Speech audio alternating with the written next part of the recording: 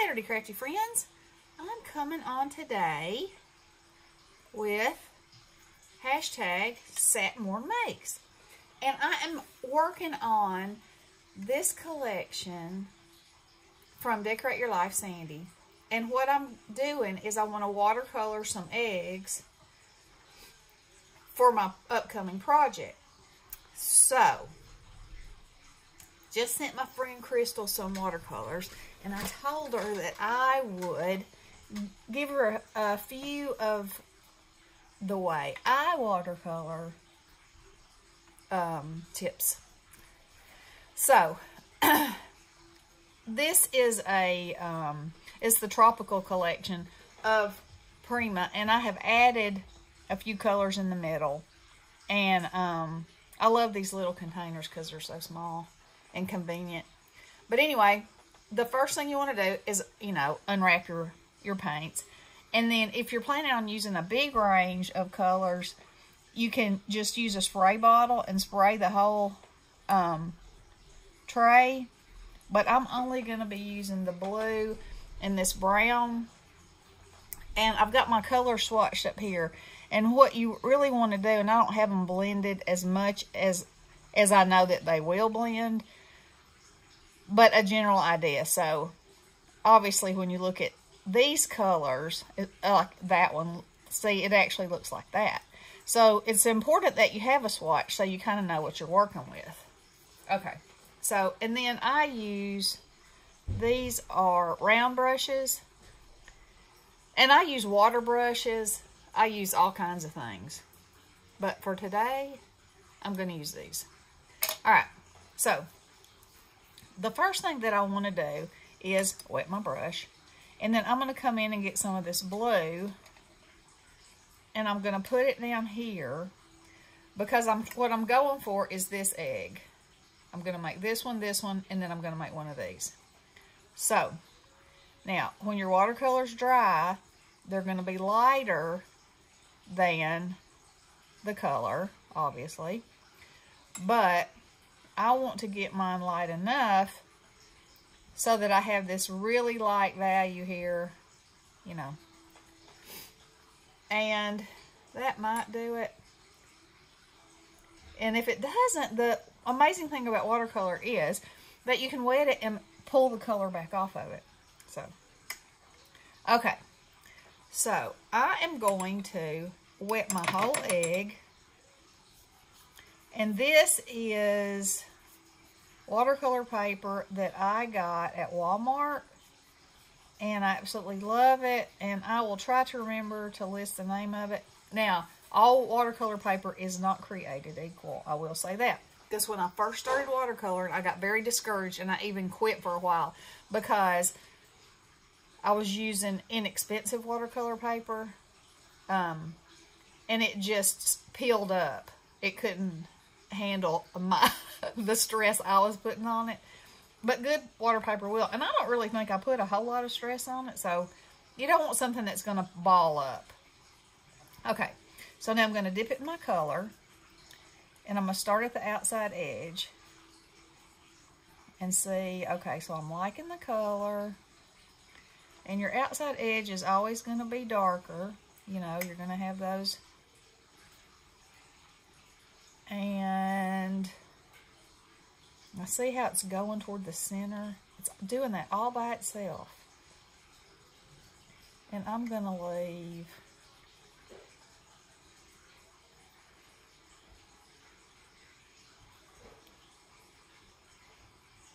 I'm going to color the whole thing.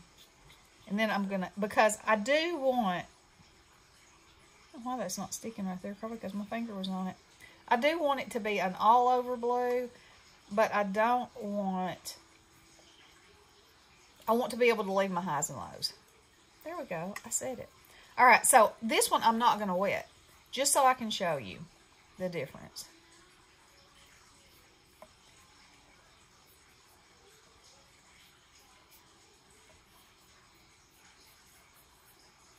Okay, so it's not going to fade into the middle, Of course, like I said, I'm going to go ahead and go all over the middle. And then as long as your paint is wet,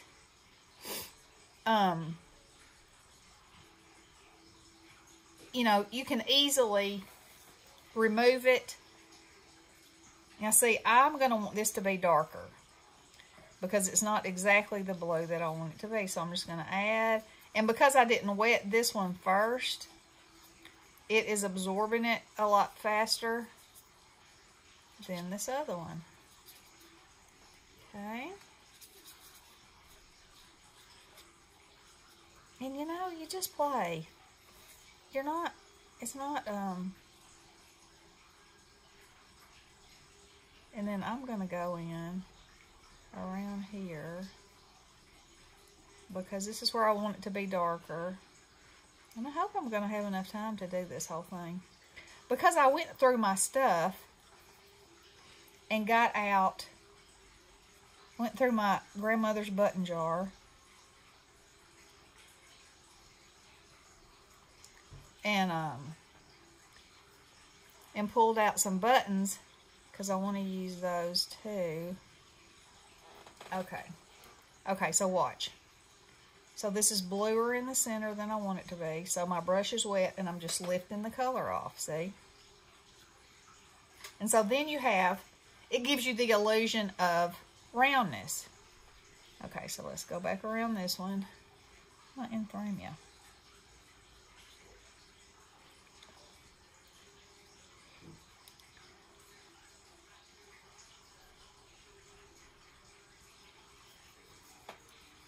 Okay. Now this one is a lot wetter than this other one. And that's okay. I'm going to really get dark over here.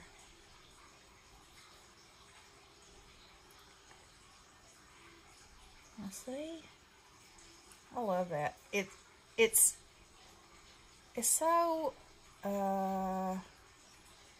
what is the word I'm looking for? Organic, how it does its thing. You help it, but it does its thing. Which I think is magical.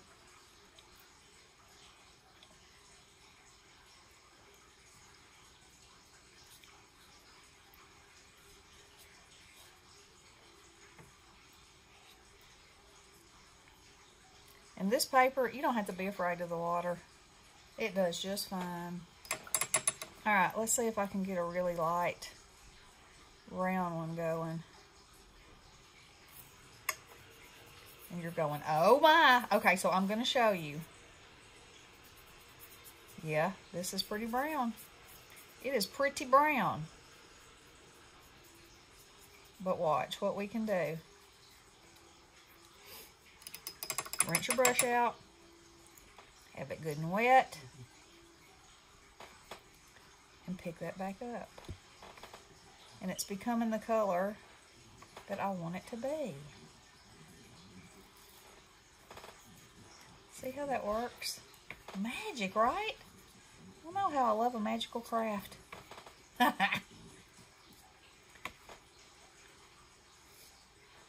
it in. And you can take a paper towel, you know, to it as well. Like that. And then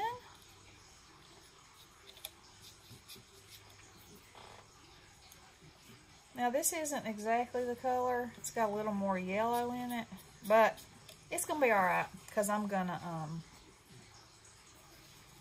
work with it. And I think that's pretty much perfect. Let me add a little bit more blue to this one. Make sure that my brush has got the brown out of it.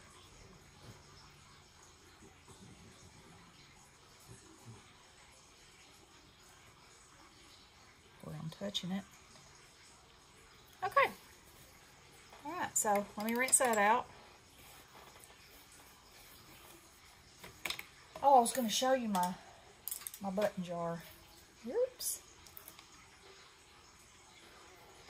Okay, I'm going to close that up. Now these will dry out and they won't mold or anything like that. They get enough air that they'll be fine. Clean my space up.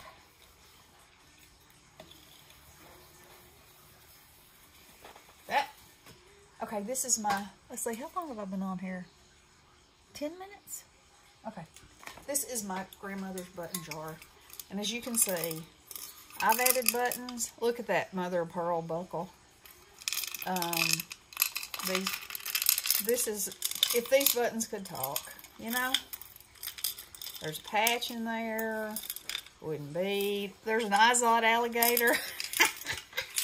Just never know what you might find in an old button box. Okay, I'm going to dry these just a little bit for the sake of wanting to be able to finish them on here.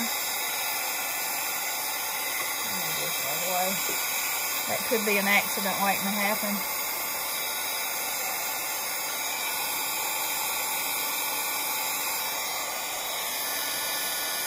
And usually, if you dry it on both sides, when it's dry, it'll get pretty much flat again.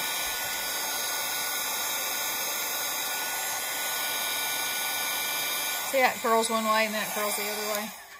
Okay, so here's my eggs. Now, I shouldn't have put that up because I needed circles of blue. What a nut. Okay, so here we go. And the brown one's got to have dots too. Were y'all saying, what are you doing, Nut? What are you doing? Okay.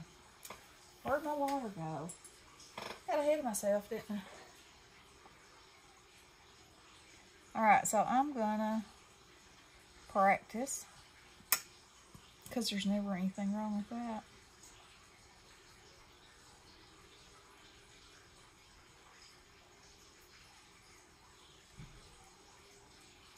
Get my water back over here. Okay, so that is darker than I want it to be. So,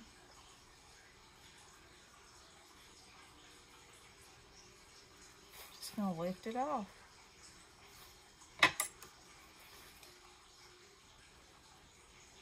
Like that. And then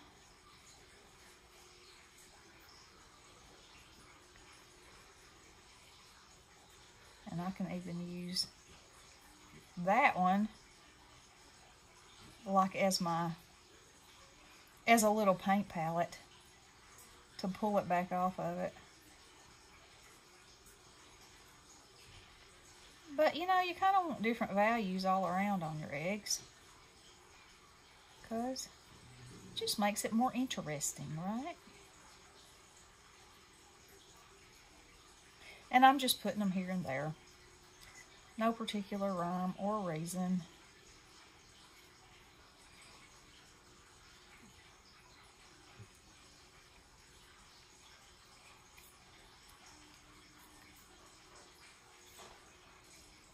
Okay. I think that's going to look pretty good. Yep. Alright, let's rinse my brush. Now let's go into the wet it and then go into the blue.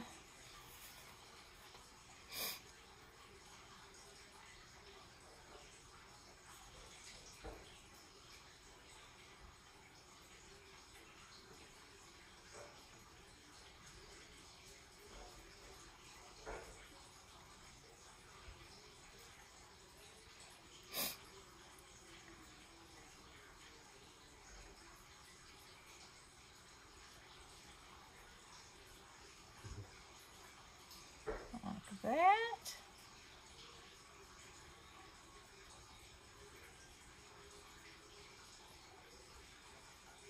And I have a video where I make watercolor balloons. So if you're just getting started, or circles, that's a great video to watch. And it's a good something to practice with, because you get the feeling of where the light should be, where the light's coming from. Okay, so also while I was digging, so I found these buttons that I think will be great. I found this flower that I want to put on this one, this twine. So let's hook up my glue gun. Oh my.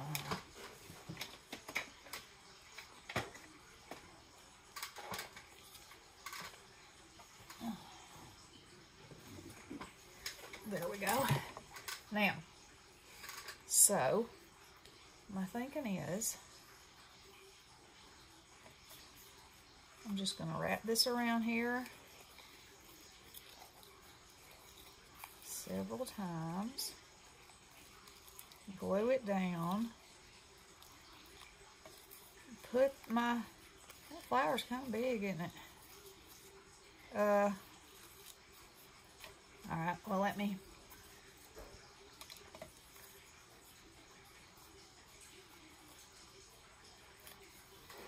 fix that, because I don't want it to be that big, but I really like this flower. I need to make some flowers. I haven't made any in a while. Because you know, you can make them and they'll be just exactly what you want, and the size you want, and the color you want. But this works too, so that's what we're doing right now. Just doing a little trimmage. I'm going to cut that leaf off.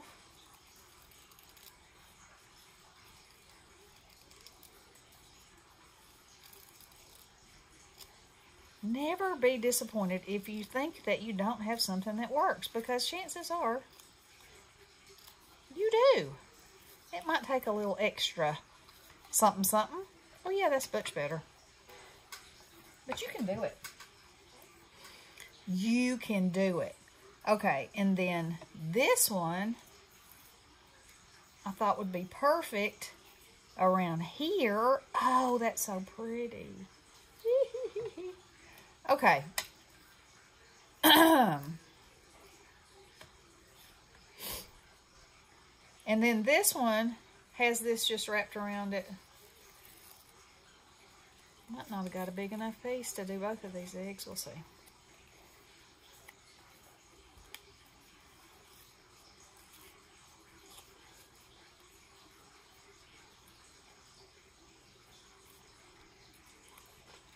Let's put a little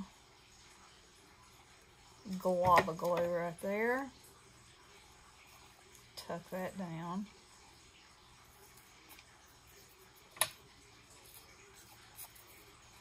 Oh, I think these are going to be so pretty. This is one of my favorite things to do, is make embellishments that go with something. And this collection has got, I'm going to have to glue that on the back too. This collection has got a set of cut-aparts, which are fantastic. And I'm going to use those too. But I'm thinking I might make a journal this time. And if I make a journal,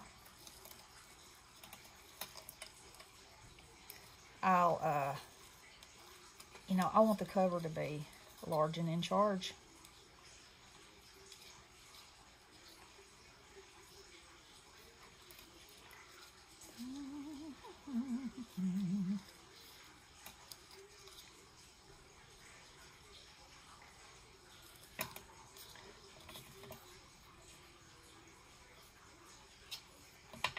Cut that.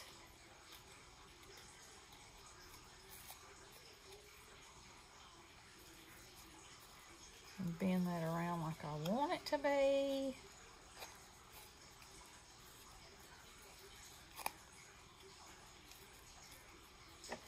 And I'm going to put a tiny tinge of glue right there and glue that down.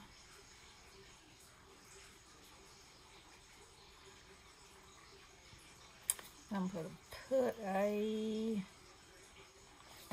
tiny dot behind it and mash that down.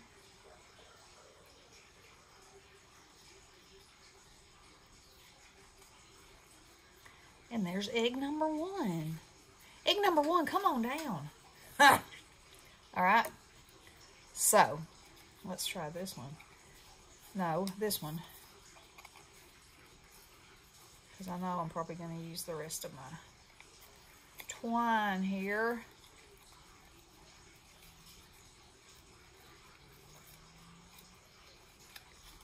Okay, let's start in the back.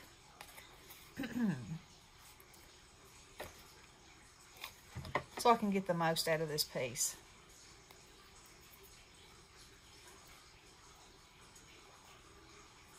There we go.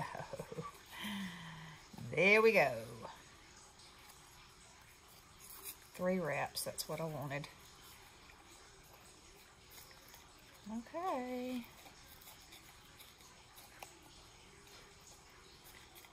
That came loose. All right.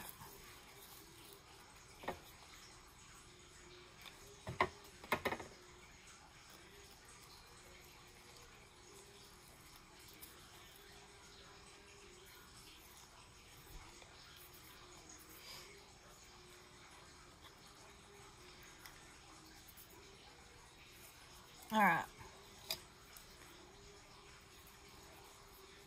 Let's just tear some of these off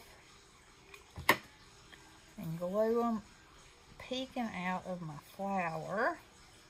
Look at that.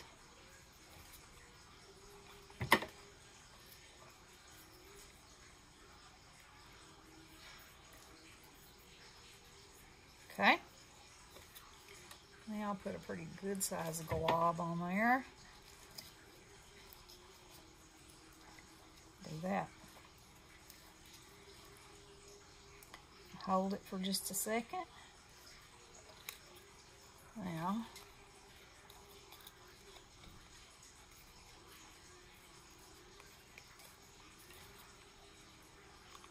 I'll pinch that right there. Okay, flower, don't get away from me.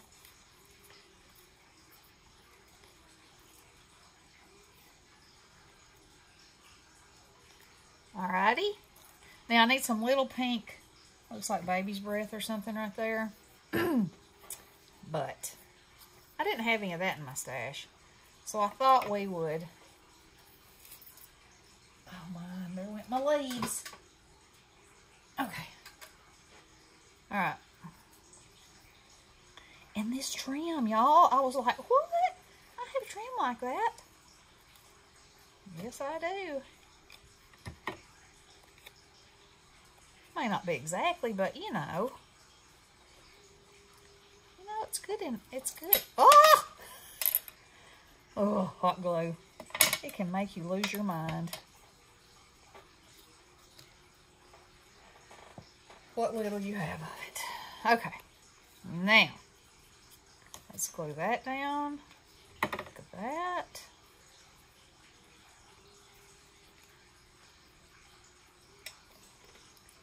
And which button to use? Which button to use? That one says something. I don't want to use it.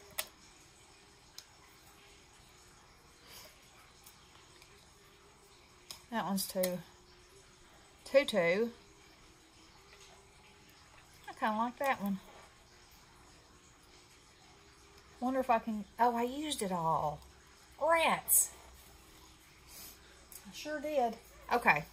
Well, I will put this here, but I have to put some thread. I have to put some thread through there so it looks like it's tied on. But look, isn't that sweet? Look. And there I've got me some matching embellies. Oh, I'm so excited about this collection. It's so much fun. And it probably would have been better if that wasn't jute, but it has some texture. And, you know, I like texture. And I said, I'm staying with the pastels. I'm sticking. Okay? That was my promise with this collection. So, this Saturday Morning Makes is hosted by Jill Norwood, and her channel will be listed in the description box below. On Saturday, you know, you create something and share it, and if you follow the hashtag SatMornMakes, you can see amazing people doing all kinds of amazing things. And like I said, this time I am making embellishments because I'm going to be working with this collection from Sandy, Decorate Your Life. I'll list her information below too in case you're interested in this collection. And she has a website and a YouTube channel, and she makes journals and cards and all kinds of amazing things. So, y'all have fun. I hope you get to craft today. and use what you got. Get out your goodies and play. It really delights my heart when I am making something and I get to go digging in my stuff. And, you know, for one thing, you get to look at all your stuff. And let's face it, we do like our stuff, right? And then when you find something that works, oh, it makes my heart happy. So, anywho, love you guys, and we will talk to you soon. Blessings.